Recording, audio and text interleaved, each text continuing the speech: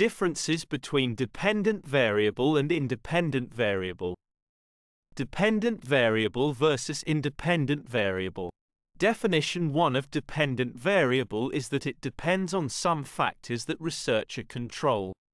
In simple words, it is a variable whose value depends on another value, whereas definition 1 of independent variable is that it causes a change in dependent variable, and it is not possible that dependent variable can cause a change in independent variable.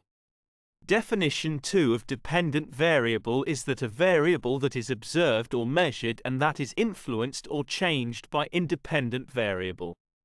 Whereas definition 2 of independent variable is that a variable that is manipulated either by the researcher or by nature or circumstances.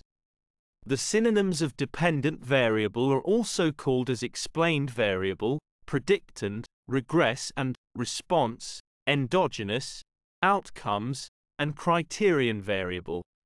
Whereas the synonyms of independent variable are also called as explanatory variable, predicator, regressor, stimulus, exogenous, covariate, and input.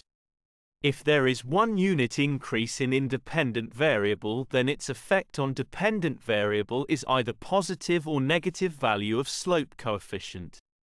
Whereas cause in independent variable either increase or decrease dependent variable. Dependent variable is analogous to the effect in a cause-effect relationship, whereas independent variable is analogous to the cause in a cause-effect relationship. The dependent variable is written on left-hand side of model, whereas the independent variable is written on right-hand side of model. The dependent variable is represented by y, whereas the independent variable is represented by x. Kindly subscribe my YouTube channel Thesis Helper. Thanks for watching.